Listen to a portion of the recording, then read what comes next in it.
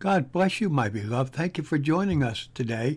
We are Abundant Grace Church. I am Bishop Ramon DeMaria, and I'm the senior pastor of the church. This is Wednesday night, and tonight is our Bible study. Our topic this evening is victory in death. Our scriptures will be from the book of Romans, chapter 5, verses 1 and 2. Therefore, being justified by faith, we have peace with God through our Lord Jesus Christ, by whom also we have access by faith into this grace, wherein we stand, and rejoice in hope of the glory of God. My beloved, life is not just a journey to death, but is a journey to one of two eternal places, which are heaven or hell. In heaven, all evil is kept out, and good is kept in. Heaven is an eternal day that knows no sunset, whereas hell is an eternal night that knows no sunshine. Which of the two are you heading for? Be honest with yourself. Ask yourself this question and answer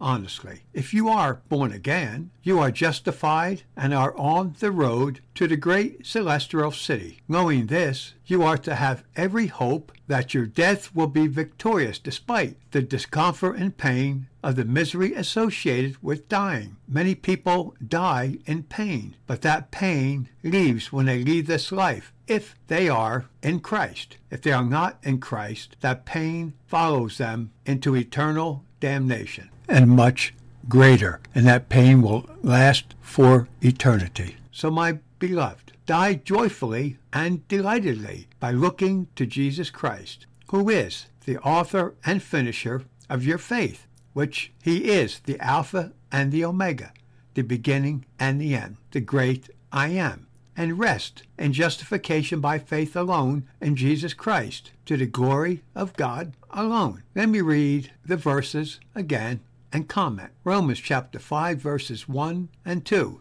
Therefore, being justified by faith, we have peace with God through our Lord Jesus Christ, by whom also we have access by faith into this grace wherein we stand, and rejoice in hope of the glory of God. Dearly beloved, when we as Christians die, there shall be no more death. You can read that in the book of Revelation, chapter 21 and verse 4. We shall ascend in triumph, glory, majesty, peace, and joy into the heavens, where we will be blessed as one undivided body of Christ and his church. In heaven, Christ will be present, and he will present us as his bride to his Father, without spot or wrinkle in soul or body, to be installed permanently into heaven to dwell forever and ever. Romans chapter 7 and verse 17 says, For the Lamb which is in the midst of the throne shall feed them, and shall lead them unto living fountains of waters, and God shall wipe away all tears from their eyes. What a blessed time that will be for all of us that have repented and professed Jesus Christ as our Savior and Lord. He will be the one that says, Enter in to my rest. Beloved, it will be a delightful, victorious, holy, happy, and eternal day when we shall ever be with our Lord Jesus Christ. For he is the one that was crucified, died, buried, and rose from the dead in victory on the third day, and ascended to our heavenly Father, and is now sitting at his right hand in the place of power and majesty, from where he shall come to judge the dead and the living. Jesus is going to return one day. Make no mistake about it. Don't doubt that he is going to return. He will return the first time in the rapture. He will call us up. All those that died in Christ will rise first, and all who are still living will be changed in an instant at the trump of God. My beloved, what a great day that will be, and we shall be with the Lord forever. Then he will return again at the second coming, and my beloved, that will be a great day too. But the great day, I believe, is the rapture. Are you looking for him today?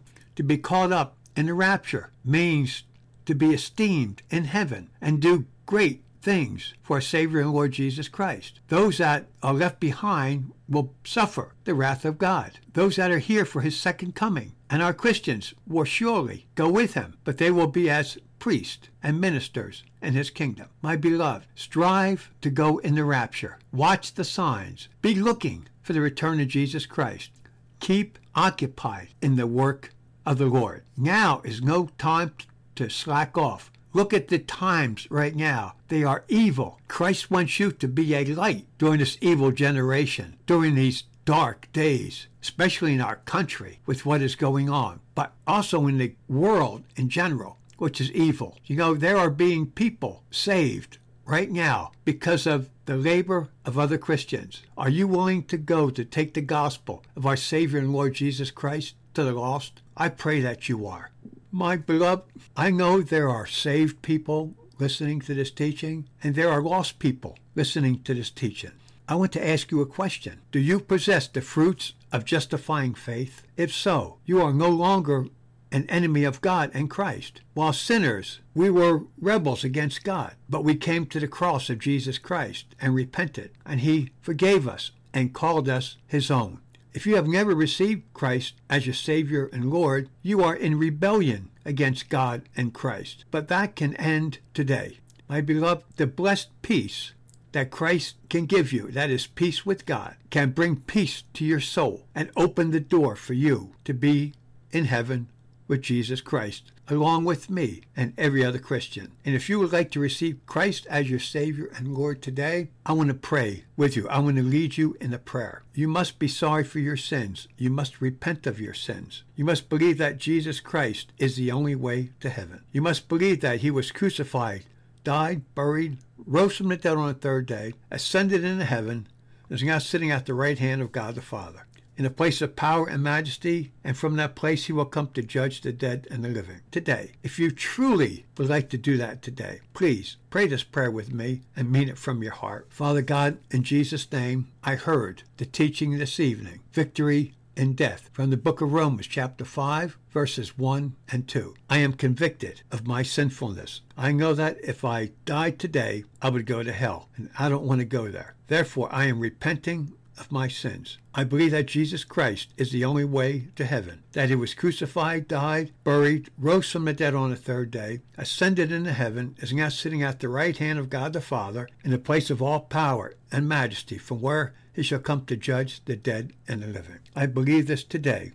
I'm sorry for my sins. I ask you to forgive me of my sins and save me today. And with your help, I will continue to grow in faith in Jesus Christ, and I will be with you when I leave this life. And I thank you, Father God, for sending Jesus Christ to die for my sins. And I now confess that He is my Savior and Lord. And I confess this in the name of my Savior and Lord Jesus Christ. Amen. My beloved, if you said that prayer and truly meant it from your heart, allow me to be the first to welcome you into the kingdom of God. Now, what I would like you to do is go to a Bible preaching, teaching church, one that preaches from the full Bible, from the book of Genesis to the book of Revelation, all 66 books. Get an audience with the pastor. Ask him to anoint you with oil, to pray with you, to pray for you, and to baptize you in water by full immersion in the name of the Father, the Son, and the Holy Spirit. Ask him to mentor you and give you a Bible if you don't have one. Then what I would like you to do is contact me at abundant.grace@att.net. You may follow us on Facebook, YouTube, Twitter, Instagram, Pinterest, and Spreaker. Thank you for joining us today. And I pray that